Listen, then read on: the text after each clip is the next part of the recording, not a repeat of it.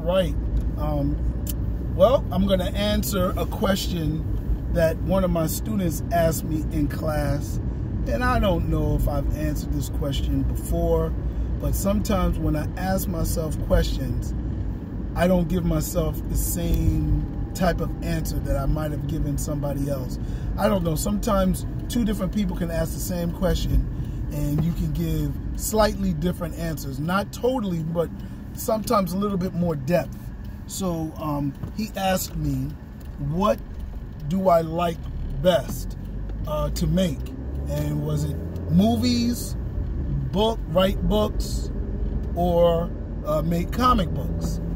And I told him, I thought about it, because I don't remember answering this question before. I remember saying what I like about each one, but probably not answering what I like the best. So I said, well, it's probably going to be movies, you know, because I like getting the immediate reaction. I've produced and written 6 movies, and they've all been low budget, so that's one of the hindrances.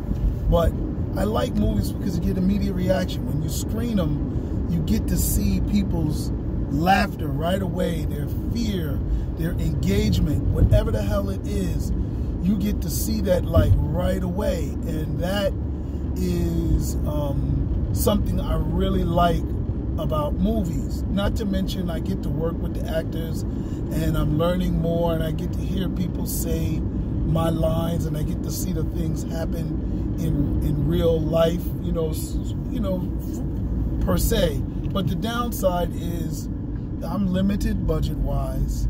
You know, I think in small stories, because I can't afford to shoot, you know, a disaster scene. I can show a scene in a house outside when there was a disaster outside, but I can't do all of the things that I can do in books and comics. Books are cool. I like because people come back to you and they give you really good conversation. They've gotten in touch with your characters and they've connected with them.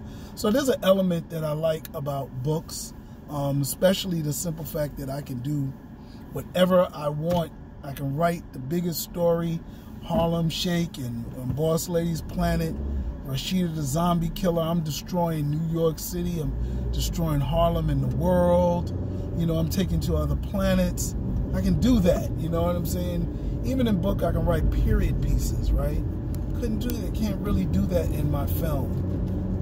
And I can write the longest I want. You know, that's the downside of comic books. I can do all of that I want to do in comic books that I've done in film in terms of destroying the city. I take you to a whole nother planet and Planet of Kibalon. I can do period pieces and all that. However, each page costs, you know, estimated amount of money, you know, and I'm relegated to short stories. Even my full comics, they're not series, you know. Like I'm reading Rodney Barnes's Philadelphia, right, and that is on book 13. I'm reading N.K. Jameson's book Far Spectre, and that is on like 10 or 11.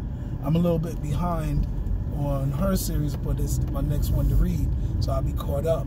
But yeah, so I don't have the money to produce a 100-page story yet. And even my illustrators, that's a lot for them to connect with me on, you know, and it may take a year just because of the level of illustrators that I have. And even, you know, Philadelphia have been around for a while, so it takes them a year or two to put together, you know, a 100-page book or something.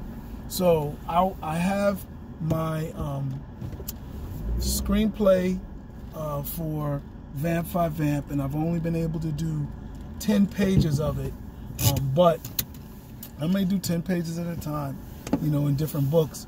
But yeah, I'm not able to do like a whole series in comics or just a long story. So while I like the pictures, that's over books, I am relegated to short stories.